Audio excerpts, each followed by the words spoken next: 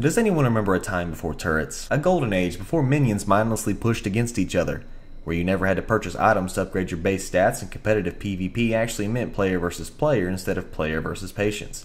I remember that time too. A glorious time, filled with MMOs as far as the eye could see. On second thought, that trend blew dick too. Currently, the industry is obsessed with crafting, open world, and MOBAs, which brings us to an unusual competitive shooter. No turrets, no nexus, no bases, and no earning EXP for your champions.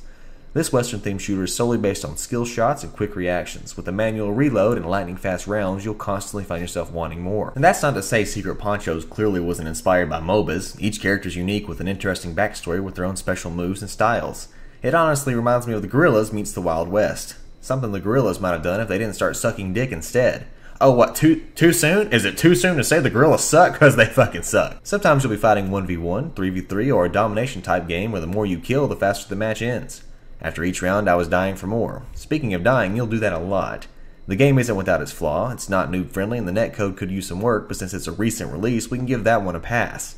But fuck noob, raw horse shit! How many times can I possibly die? With each death though, you'll get a little bit better, a little bit more quick on the draw.